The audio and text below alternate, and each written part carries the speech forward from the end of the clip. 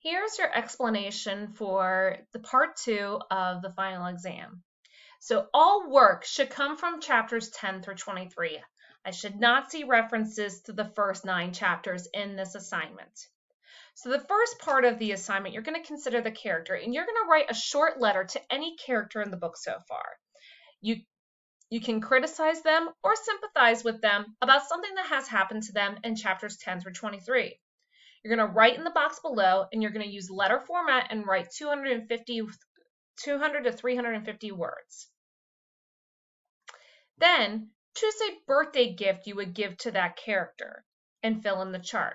So you need to answer who in the box below, add the name of the character who is receiving the gift, then the gift, find a picture online and copy and paste in the box below, then add a label explaining what it is. And then finally, explain in the box, explain why this gift is an appropriate gift for the character. Write in complete sentences. Then you're going to again analyze plot, and you're going to assemble a collection of 4 important items or objects that relate to the story in chapters 10 through 23. So you're going to put a picture of the important item or object. You can search online for a generic image, copy and paste it into the chart, and resize it so it fits nicely. Okay, and then write an explanation of what the item is and why it's considered important to the story. So write 2 to 4 complete sentences for each one. Author style. You're going to make sure that you need to quote from chapters 10 through 23. And keep in mind, the style relates to the way that a writer uses words. How does the writer make an effective point? Which aspects of the novel are particularly well crafted or make the most impact? So you're going to provide directly quote 3 short passages that stood out or caught your attention. Aim for powerful or provocative ideas expressed in just a few sentences. You need to put the chapter and page number where you found the quote, and then for each quote on the left, offer more explanation of why you chose it. What is so intriguing about it? Then you're going to look at what you put in the chart and answer the following questions. Does your author tend to write with more long descriptive sentences, medium length sentences, or short, straightforward sentences, or is there a good mix of styles?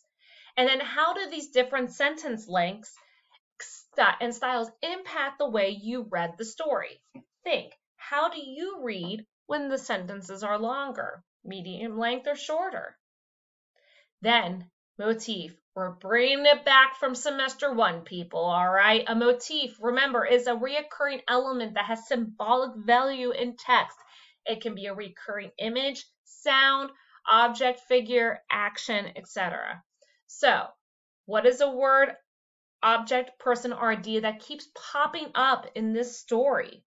And then why do you think it is important enough to be repeated? What significance do you think it has? What is reinforcing for you, the reader?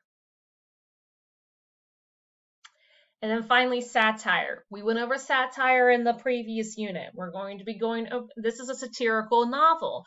So remember that satire uses humor, irony, or exaggeration to make fun of something in order to bring attention to it and expose it and criticize it. So it often focuses on some kind of social or political situation. So you need to either directly quote or summarize one excerpt that is an example of satire from the story. So this needs to be from chapters 10 through 23. You must provide an accurate in-text citation that uses the author's last name and page numbers where the excerpt is found. And then you need to explain what specifically is the excerpt satirizing. All right, so that's your explanation for part 2. If you have any questions at all, let me know, but I look forward to reading your responses. Thank you so much.